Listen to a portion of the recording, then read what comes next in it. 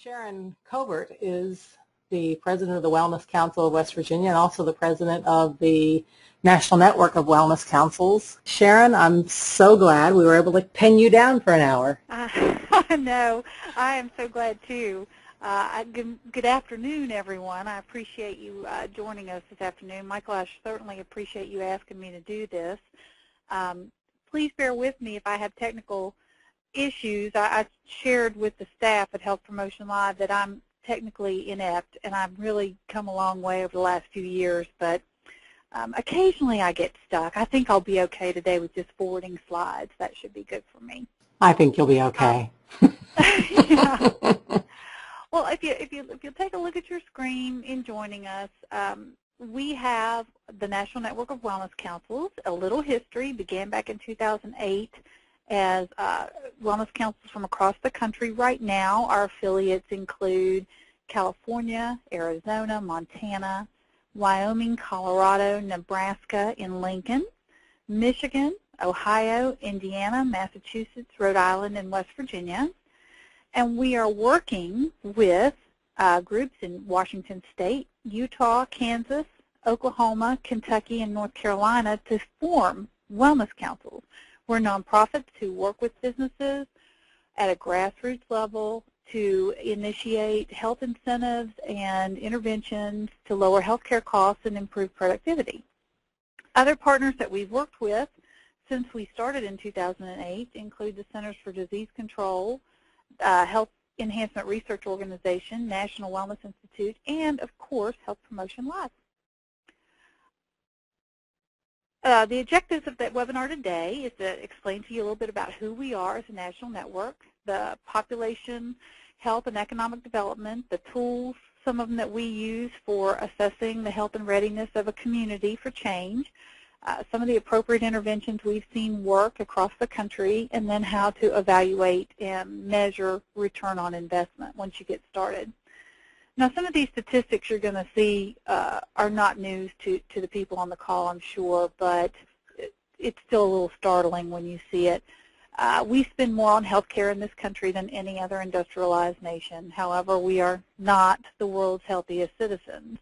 And back in 2008, we spent $2.2 trillion on healthcare costs alone, and that has just increased exponentially since then. It's not gone down since 2008.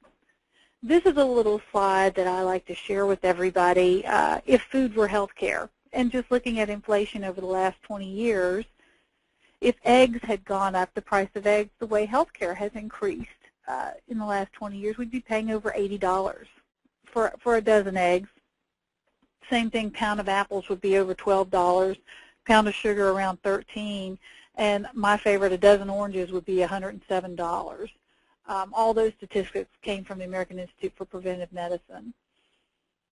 And as you all well know, about 70% of disease is preventable, and 87.5% of healthcare claim costs are due to individual lifestyle choices. And you know, that's a pretty broad statement, but when you really think about it, did you take the stairs this morning? Did you take the elevator? Did you have fruit with your breakfast? Did you eat a Pop-Tart for breakfast? What choices you make all day, every day, and your employees make affect their health directly. It's not just, did I decide to exercise today? It's what you decide all day long. Something that really affects us now as far as cost is obesity. It's associated with impairment of work productivity. It's estimated that 11 to 15% of work time is impaired because of issues that someone who is obese have with mobility, with illness, with getting around. That was a statistic presented to us from a doctor from Duke University last year at our annual conference in the fall. And it was really startling to see that of all chronic disease is the thing that costs us the most money on a daily basis. Poor health, physical or mental, is always costly to business, and so therefore we have to look forward to health interventions as a business venture, and we should treat it as such. I always tell people it's like OSHA has come in and told you you can't do that operation in that way anymore. You have to go forward with this mat or this reflective gear or something like that. And I think when you incorporate wellness into the culture of a business, you have to do it fully and full on. It can't be something where you say, well, we've got business over here and wellness takes place in the lunchroom during breaks. Wellness has to be something that's incorporated at the desks, on the computers, in the meetings, in the discussions, with everything that you now communicate with your employees about, in every form that you communicate with your employees about. What we have seen is that cookie-cutter programs from consultants and other national groups don't work, that local coalitions are the key to what works in your area.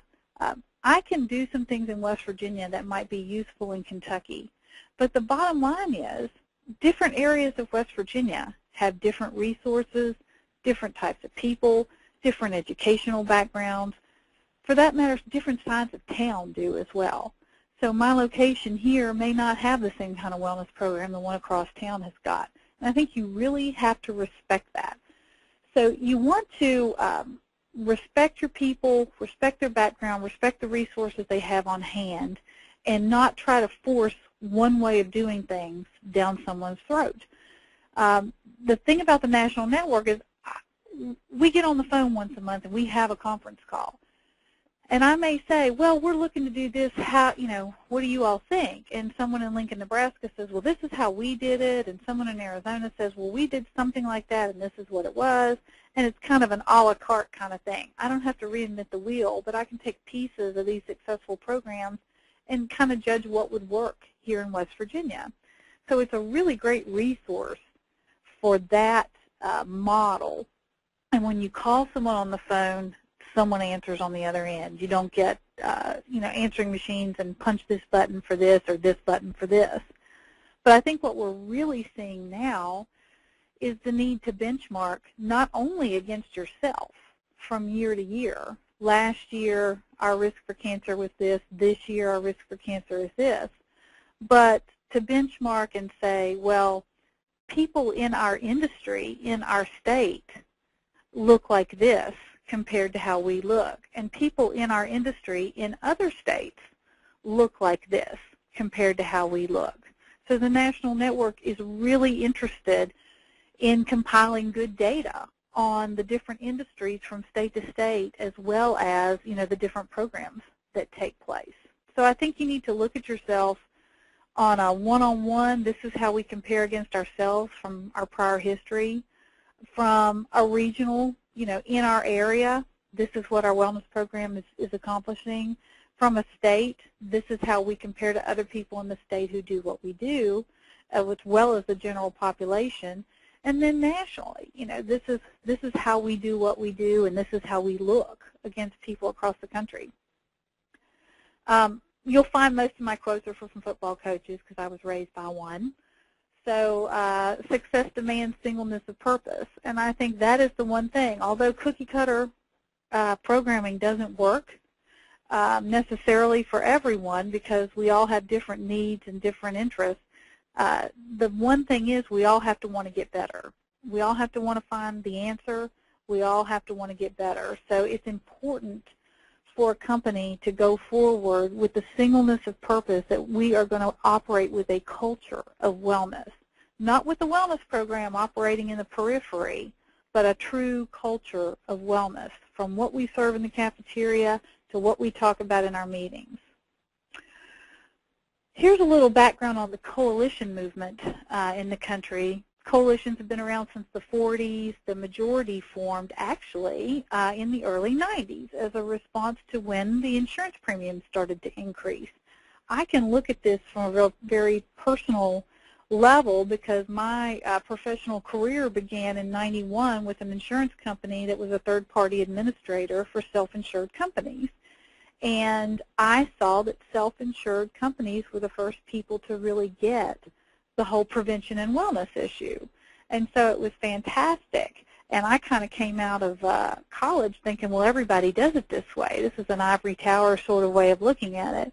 And then when I saw more fully insured companies and things, I began to understand that no, not everybody does this. As a matter of fact, a lot of people don't do this, and they're paying for it through the nose, basically. We have local coalitions all across the country, and most of them only have 1 or 2 full-time employees in place.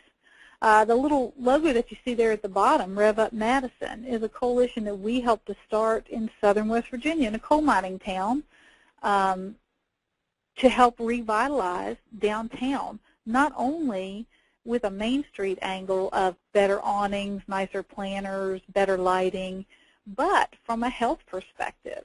We want our people to be able to walk to town, so they put in a walking path along the river in their community. We want our people, once they get to town, to have a smoke-free environment, so they hung up tobacco-free zone signs along the walking path, in the civic center of the community, the storefronts, and different areas that people had public access to. And it was a real different way of looking things. Not what we think is conducive to business is not just a better place for business physically and aesthetically speaking, but a better place for the people who are going to be the patrons for the business to come and visit when they come and buy things from us. Some of the good resources for building a local coalition are, of course, the national network. We're in contact, as I said, with several states from all across the country, literally, shore to shore, Washington State to North Carolina, with groups that are trying to start wellness councils. You will find that some states, like West Virginia, have one council that covers the whole state. Our business community is such so that usually if you have an office in middle of West Virginia, you have one in northern West Virginia, one in eastern West Virginia, and you can work from a central radius. But a lot of states, such as, say, North Carolina, you've got several metropolitan areas there. You could feasibly have 3 or 4 councils in West Virginia, one just focused on Winston-Salem, one just focused on Charlotte, one focused on the Raleigh area, one along the coast. So there's a lot of, different aspects to the development of a wellness council. Some people who want to start one aren't interested in covering the whole state. They want to cover their area. And so we fully support that and want to provide groundwork for people to follow, sort of a blueprint, so that they're not reinventing the wheel. They're not trying to survive on fruits and berries, so to speak, gathering. They can actually find a system of dues, of products, of services that works, and they can replicate it in their region. We're not interested in competing with them there. I always tell the members of the Wellness Council of West Virginia, and although we are in West Virginia, we have members from Virginia, Maryland, Pennsylvania, Ohio, and Kentucky. And yeah, right now we've got them from all the surrounding states.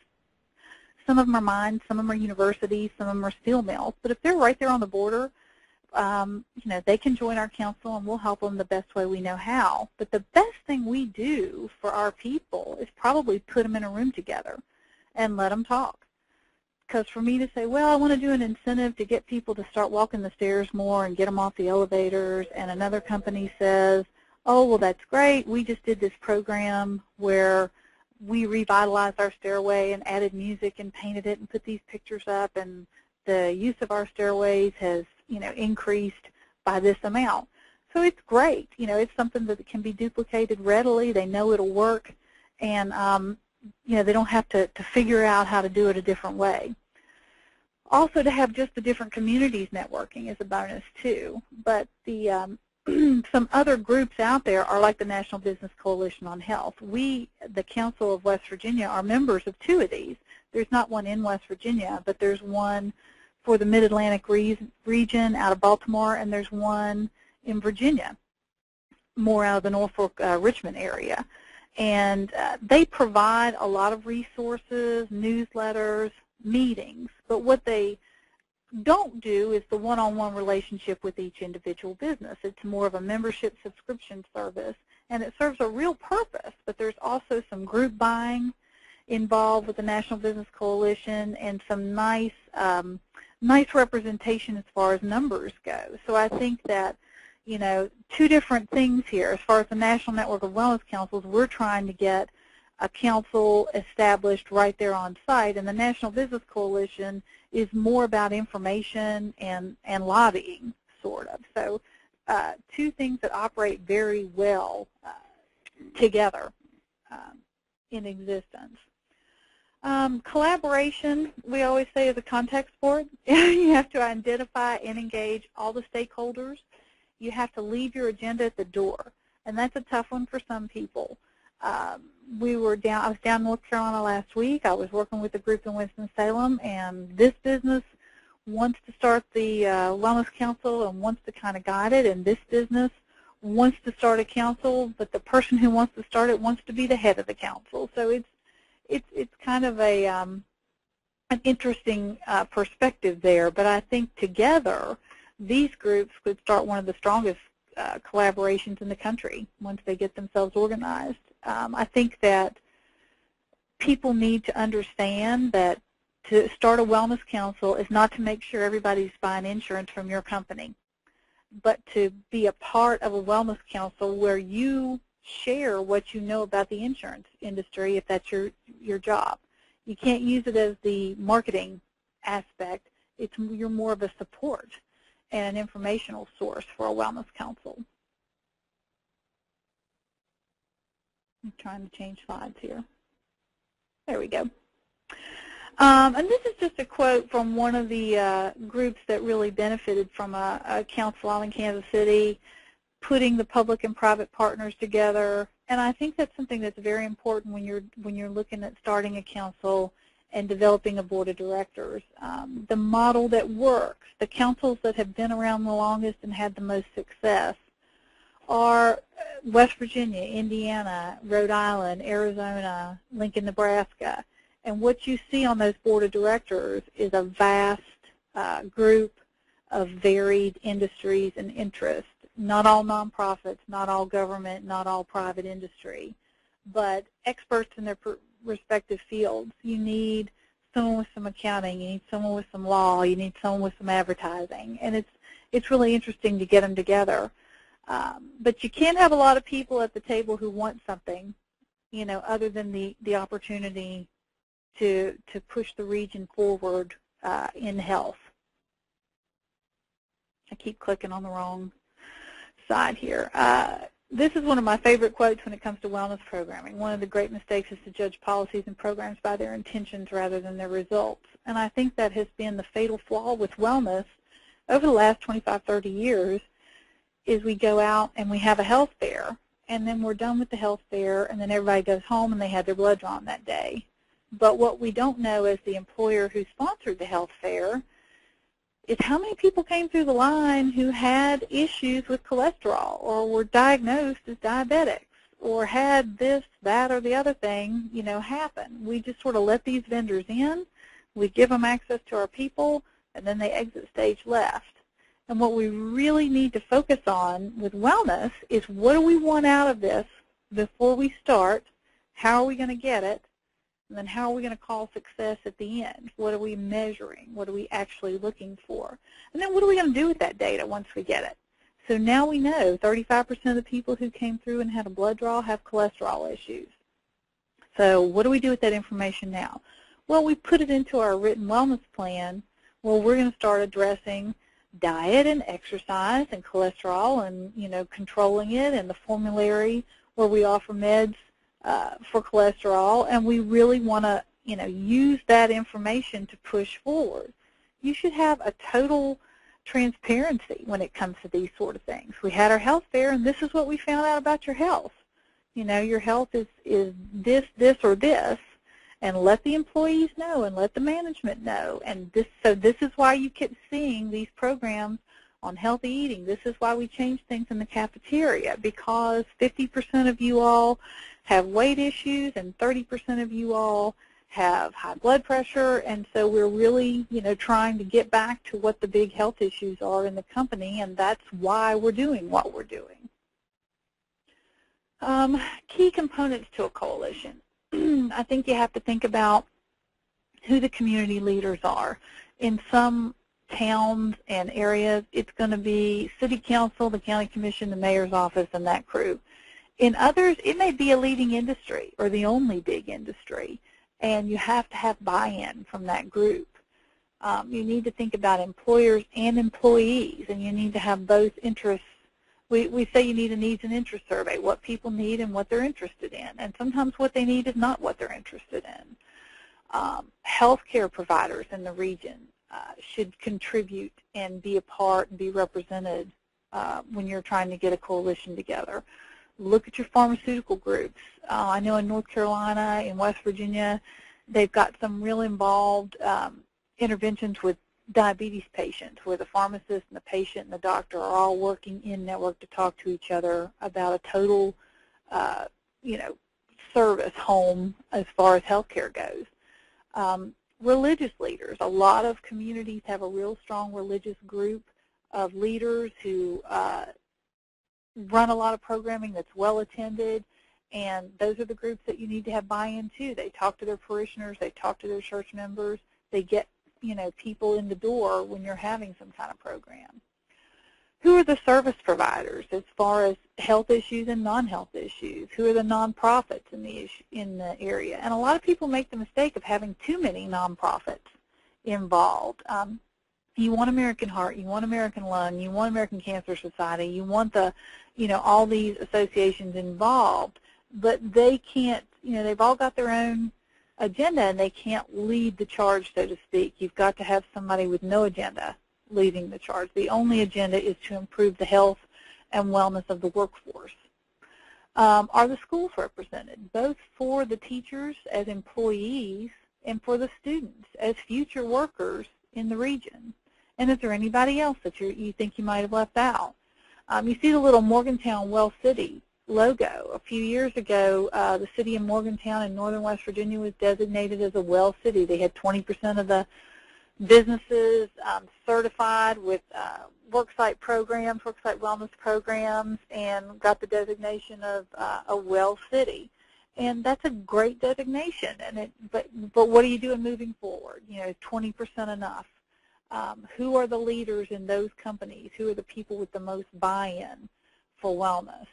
Sometimes those sort of things, those sort of campaigns, so to speak, can wear your community out.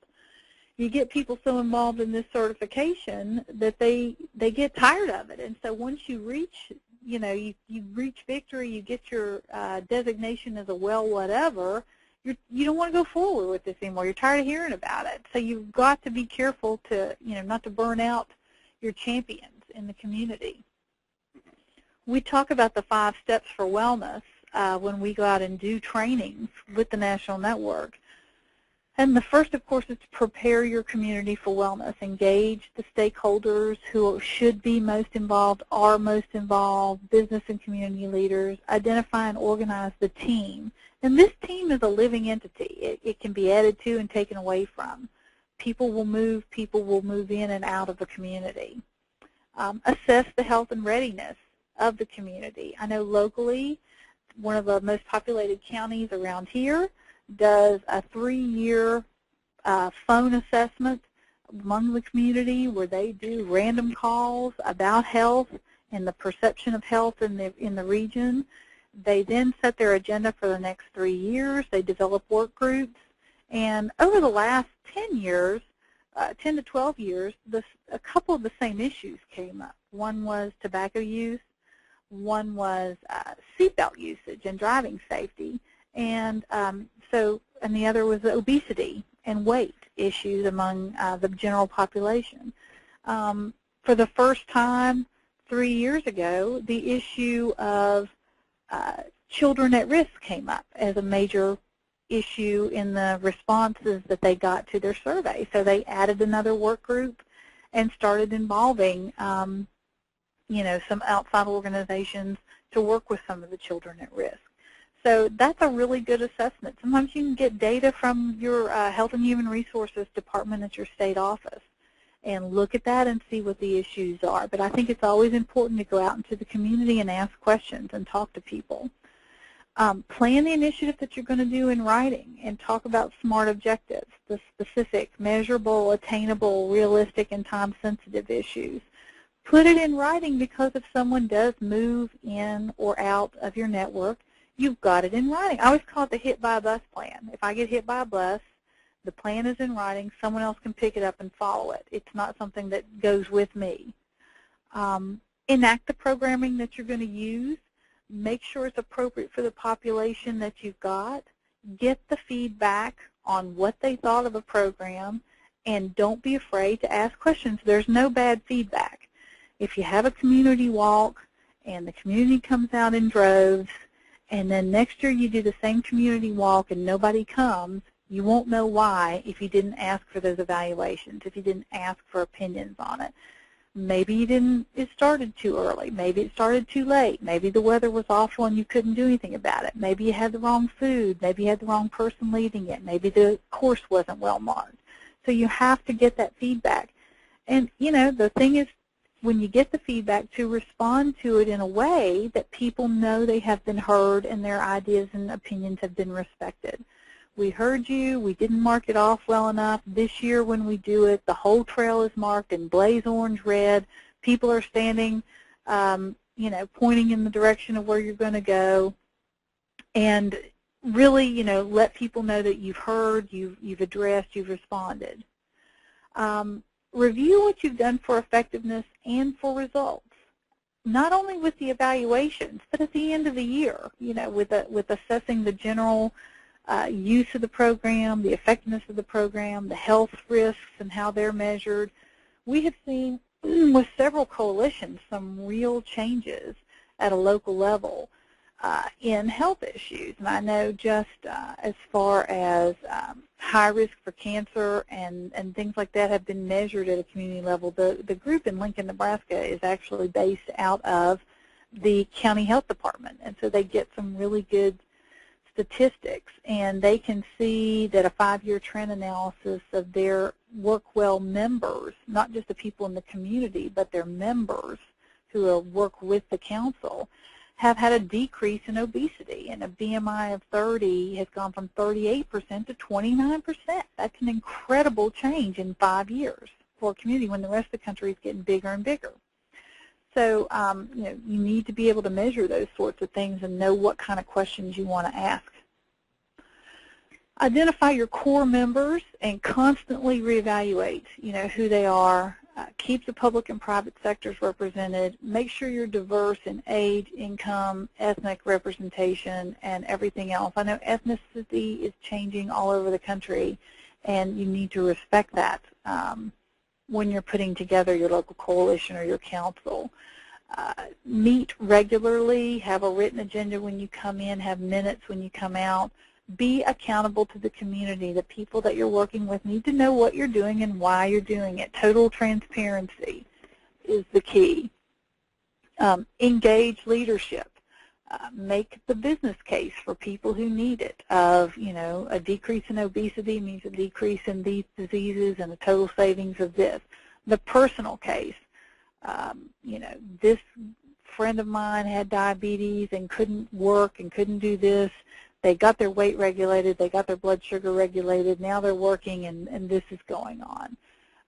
Even the marketing case, we have a really good company here in West Virginia. One of their major competitors is in another state. They started their wellness program basically because when they were doing a little you know, corporate spying on the website of their competitor, they kept seeing stuff about wellness and the wellness program we offer employees. And you know, as our stockholders, you need to know that we, you know, spend your money wisely, and our health dollars are spent with this, and prevention is cheaper than, you know, this. And so they really started a comprehensive wellness program in the beginning as a competition marketing thing. So keep that in mind when you're, you know, who you're talking to, when you're trying to get buy-in from community leaders and what you're going to, you know, have them do. Assess the health and the morale of a group. When you're talking to your community and assessing what the needs and wants are, look at walkable areas. Look at public policies for tobacco-free, clean indoor air regulations. What do the public parks look like? What do the facilities in the parks look like? Do people have a reason? to utilize the public areas. Some good downtown assessments come in the format of the Main Street program, which is present in all 50 states. And there's another thing called a blueprint community, which is not quite as involved. Main Street actually has a group to form a nonprofit to take charge of the Main Street program and revitalizing downtown, whereas a blueprint community is more of an evaluation process and a task force that gets involved. So think about what the community wants and needs, and not only how it looks, but for business, but the patrons for the business. What is it, conducive for them to do? And then again, over in the corner, you see some of the things that the Rev Up Madison group, is involved with to get the community involved and healthier. An HRA is something that needs to be done for any business and for a community to do, the health risk appraisal, to take the pulse and the temperature basically of the group that you're working with, look at the needs and interests of everyone involved, the health and human resource data from your government entities, and then the readiness to move forward. And I think that when you're trying to start a council in your region, you need to have some input as to what the best tools are. There's not one HRA that works for everyone. An online HRA may be great for a company with a lot of computer access, but what about the guys who work out in the field and aren't at the computer all day? Do they have them at home? Would they do the assessment at home? So that's another thing where it's really important to have a coalition together, because whereas the national network compares what works in Rhode Island and Utah, also within those networks, they know what works with the companies that they use. So it's really interesting and exciting how you can find out about different products and new products. You tend sometimes to become a little isolationist. You're so busy doing your job that you forget there are other people out there doing the same job. And we have recently been able to use a nice HRA. You remember me talking about benchmarking not only with yourself but with other people in your industry and in your state. But there's one that was developed through the national network, had some input on it, and Nebraska.gov developed it, and it's called the Live Well Survey. It's $5 a head to do this survey. It's an online survey, but it will give an immediate health assessment to your person. It'll also help your company benchmark against like industries in the same state. No other HRA out there does this kind of thing. It compares data. There are algorithms that run with the CDC's database for their community health surveys that they do, and it is amazing that, for $5 you can offer this when a lot of health assessments are costing $20, $25, $50 a piece. So that is an amazing thing, and we would never have known about it if we hadn't been involved with the national network. And there are other tools out there like that. That is a fantastic survey. It's the only one of its kind out there. But on the other hand, it can't, it doesn't work for everybody, and we understand that. Plan the initiative. Focus on results, not activities. Things should be fun. Things should be interesting, and people should want to be involved with what you and your council are doing. But you really need to focus on the mission and let that drive what you do. A chief mistake of a lot of new nonprofits or a lot of new councils is to try to chase grant funding, and you end up changing your mission. Well, we'll just do this so we can have this grant funding, and the next thing you know, you're not working on corporate wellness anymore. So I think you need to stay true to what you determine your mission is. Some of the councils work on things besides corporate wellness, and that's fine. But the one thing we all have in common is the focus on the employee and the employer, and protecting the workforce of the country. You need to address issues that you find in your assessments and consider goals. You need to, as a council, do assessments with your membership. Find out what they want, what they need. So, take the temperature, take the pulse of that group. I always say, this is another one of my favorite sport quotes. I not only knocked them out, but I chose what round. That's what a written wellness plan will do. It's time for your state, your region to get organized. and to start addressing the community needs, not just my company, not just my little area of the world, but this community where we live. If we want it to be conducive for business, if we want employers to be able to move in and not have to worry about whether or not they can afford to insure our people or train our people, then we need to have a healthy workforce and an able workforce, a productive group of citizens that can be employed. This is a little example of what a written wellness plan looks like, and this is something that you just basically fill in the blank. We used to have people write out paragraphs of what their plans were going to be, and someone showed us this little matrix, and we just thought, wow, we've been taking a long way around the barn for a long time. If you have all this stuff answered, you've basically got a written wellness plan. You've got the date, you've got the objective, you've got a program, you've got the process that you're going to do it, the responsible party, and then over here you've got how you're going to measure it and evaluate it. Some people even add what the incentive is going to be, you know, how much it's going to cost or budget. When you enact the interventions that you're going to put into place as a council, you need to weigh the wants of the groups that you're working with versus their needs, respect the different companies, the sizes of the groups that you're working with, and the resources and experience that they have. Some companies have been doing wellness for years and can be real champions within a council, and other companies will catch up quickly. And then some companies, a lot of your small businesses, don't have the full-time person to do a wellness program, and you need to understand that they may need the most help for the fewest people when you first start out.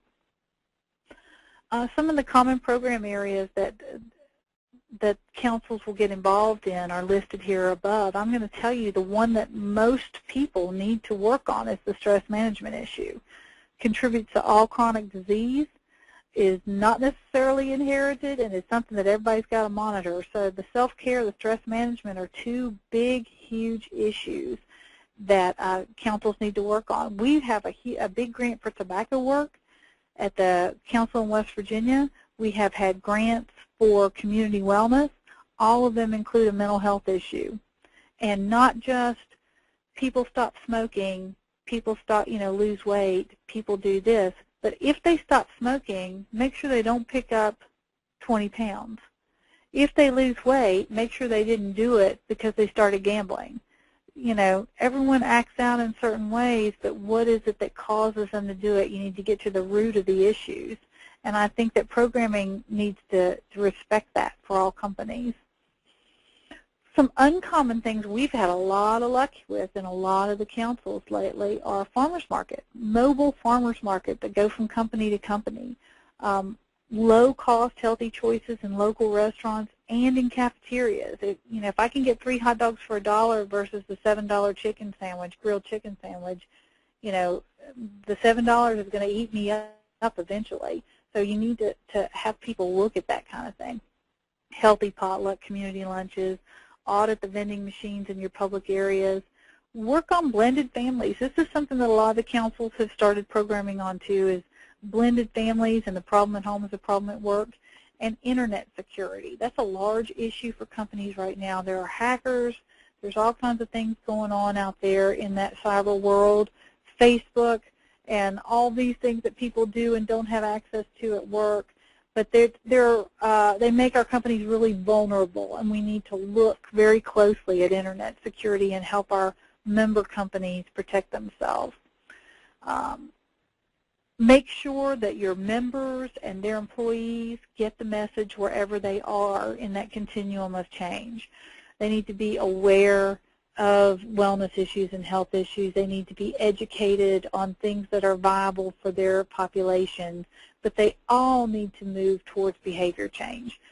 Not just another walking program, but the one that will work for the people, at their community.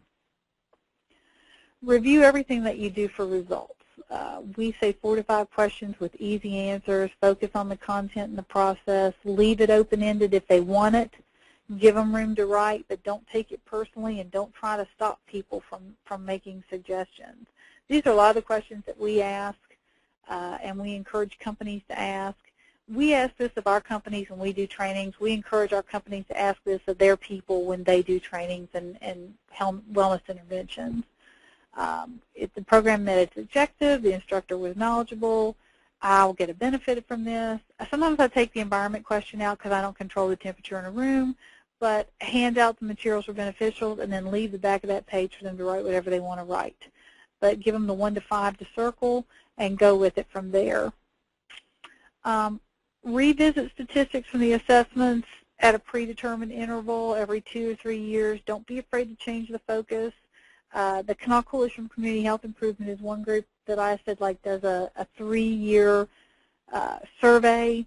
They base their work for the next 3 years off of those results. It's a very intensive process. They only do it every 3 years, but it has really helped them to make some huge leaps with health statistics. I think the seatbelt usage went from the high 70s to the low 90s in a matter of 6 years when this was showing up on their intervention. That's a huge, huge accomplishment for them. In conclusion, the chronic disease costs our community, it costs our businesses. There are 5 components to making a local initiative work. There are 4 strategies that we discussed earlier for engaging leaders of the community and leaders of businesses. We showed you some tools for assessing the health and readiness of community and the key sources for evaluating outcomes. Don't ever be afraid to evaluate. Adversity doesn't build character, it reveals it. It's never easy to start a new process. A lot of times you feel like, somebody's out there doing this, we all need to just coordinate our efforts.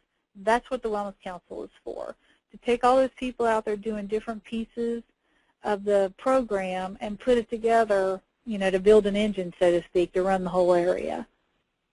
If you want to contact us, this is the contact information. The headquarters for the National Network is located at the Wellness Council of West Virginia, and that is the email where you can reach me, Sharon Covert, and the phone number.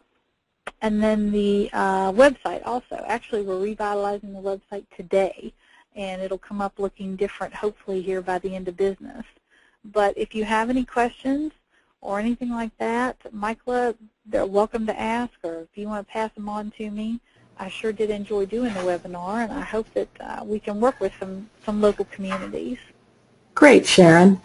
So yeah, if you have questions, you can type them in, or if you're a very brave person and you want to raise your hand, actually you don't have to be brave, but I don't know why people don't like to do that. Unlike, dare I say, you and I don't think people like to talk as much as you and I do. Yeah, I just went for 45 minutes strong, so. Yeah. Well, I thought it was, so please type your questions in if you have them. I really didn't realize the number of different things that are out there. I thought like the regional coalitions, what is it, workplace, oh geez. Oh, the Business Coalition on Health? Yes, I couldn't spit that out. Thank you. Yeah, that's okay. Yeah, I didn't realize there were regional affiliates of that. I just knew of the one, in D.C. Yeah, we're members of they call themselves the Mid-Atlantic, Business Coalition on Health, and they're out of Baltimore, and they cover the Baltimore, D.C. area. I think there's one just for D.C., if I'm not mistaken. This one is more Northern Virginia, Maryland. And then we're members of the one that is the Virginia Business Coalition on Health, which is out of Richmond. They also do some work out in Norfolk in that area. We get a lot of mailings and stuff from and invitations to attend luncheons once a month. But the big thing is they do a lot of, they're more involved in the politics of a lot of things, strength in numbers, whereas the National Network is more involved with the actual resources for a council to start and be viable immediately. You can do these trainings, you can do this. This is what sells and works here, and this is what sells and works here. And, to have people, provide what is needed immediately so that the council can be around. We've been around since the mid-'80s here in West Virginia. And, a lot of the councils have been around that long. It's kind of wild to think about it that way, but, for over 30 years, people have been, doing this sort of thing. Interesting. Well, here's I guess a similar question. Are the Chamber of Commerce, are most councils connected with the Chamber of Commerce? Do the local chambers, are they most commonly involved or not so much? Or we see it a little of both. I know in Maine, in Indiana, in Kentucky, they're very closely tied, if not housed, in the Chamber of Commerce, the state Chamber of Commerce. Other groups, like I say, are not involved with the state chamber as far as from a, being financially or even physically tied in the same area. We work with local chambers in my state, and we're members of several local chambers as well as the state chamber, but we don't collaborate as far as co-programming. I see. So really there's kind of there's no one way by any stretch of the imagination to do this. There's really not. There's not. I know in Indiana and Kentucky it works very well for the chamber to have started this and to perpetuate it. This council in West Virginia actually began as a division of state government, believe it or not, and then achieved separate nonprofit private status. So, it really is a matter of growing where you're planted and figuring out what worked in your region. It comes to be in different ways. Interesting. So even some councils were created through their state departments of health. I wouldn't have thought of that, Right. But I guess it makes perfect sense. Yeah, and that's exactly where we came from. We were part of the DHHR, the Division of Health and Human Resources in West Virginia, under the Division of Rehab Services.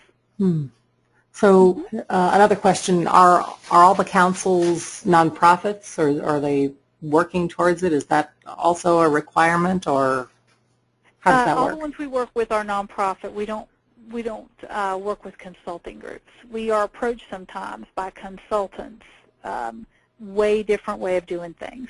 We are well, like I said, the Live Well survey is $5 a head to give that survey. If I'm a consultant, I'm probably charging $25 a head, and then a fee to initiate reporting, and then an interpretation coaching fee and all this stuff.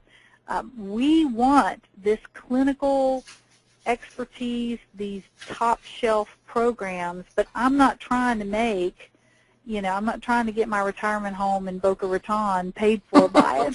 So it's one of, it's that kind of thing. We're interested in the data. We're driving the high quality, top shelf data, and that's the kind of thing that we want. So yes, we work with nonprofits, and we're helping others, some of them to obtain nonprofit status. Now, on the another question, on the National Network's website, is there a listing of all the councils that currently exist? Is there any way of finding out who's doing what? It's on the website. Like I said, the website's under construction today. It was kind of unfortunate timing, but it'll be back up. But yeah, there is a listing. I named some of them when we started off. Forgive me, I've got a little cheat sheet in front of me. California, Arizona, Montana, Wyoming, Colorado, Nebraska, Michigan, Ohio, Indiana, Massachusetts, Rhode Island, West Virginia. Formative initiatives and coalitions who are presently working with us are in Washington State, Utah, Kansas, Oklahoma, Kentucky, and North Carolina. We also have partners with the Centers for Disease Control, Health Enhancement Research Organization, National Wellness Institute, and of course your group, Michael. Oh, excellent. Among others. We work with the American Institute for Preventive Medicine, with their conference, and different things. We have on and off partnerships for events, but those are our main collaborators when we sat down as councils and the founding councils for this network. Well, West Virginia, Lincoln, Nebraska, Indiana, and Arizona and Rhode Island. We sat down and said, who needs to help us guide this from an outside of the council world perspective? And, we had a contact at the CDC. They have a big section on employer health and employer, prevention. And so, we really picked and chose our partners carefully. Someone that wouldn't come in and say, well, you have to drive this program or we won't help you, is not who we're interested in. We want to have someone that says, have you heard of this program? Do you know about it? You might want to tell people about it, you know, but not someone who's trying to do a hard sell through us. That's not what we do. Yeah. Let's see. And if you get on the website and it's down right now, send me an email and I can send you information. That info@wcwv.org comes straight to me. Okay, that's good. Now, I guess as things are happening, the question is, are there ways to sort of connect with people as they're forming these, and maybe potentially contribute to one that would be local to them? And my first thought was, I believe you have a LinkedIn group. Yes. I am on LinkedIn, but we don't do a lot of the council communications through that. We do have that affiliation on LinkedIn, but if you want to be on the listserv, the distribution list for the national network for your region, you just need to contact me and we'll get you on. Okay, that's good. Let's see, anything else, you guys? Other good questions? Those are good questions. Those are excellent questions. Well, yeah, it seems like there's a lot of interest out there, and it's awesome to know that so much is going on, and so many places around the country. When we first started in 2008, we actually did searches of nonprofits and the public 990s, and we called every state we could get information on where there was a council, anything that called themselves a council or a coalition, anybody who'd ever, been formally formed, we contacted to see if they were what we were, if they were interested in what we did, and we really tried to send that outreach out there. And then you find when you go to conferences, when you go to trainings, I speak at a lot of conferences, national and regional, and people come up to you and say, hey, we've got a group in Alabama, or we've got a group here. And I actually I was speaking in Las Vegas last year, and I had two people in the room. One was from Florida and one was from Hawaii. And they said, we use your website all the time, talking about the West Virginia website, wcwv.org, which I thought was hilarious. She said, yeah, we steal your stuff all the time. You really should password protect that. And I said, no, it's supposed to be used. I just never imagined it was being used in Hawaii. But, hey, if you ever need someone to come consult on that, I'm happy to, fulfill a need there. Yeah, well, don't forget me. Yeah. I'll carry your darn bags. There you go. Always ready to take one for the team. Yeah, well, what can you do? Well, I think we're out of questions, and that's pretty good because we're basically out of time as well. So, thanks so much, Sharon. It was Thank you all. Thank great. You all very much. You're an awesome wealth of knowledge. So thanks so much for being here, and have a great weekend. You too. Thank you to everyone. Bye-bye. Bye-bye.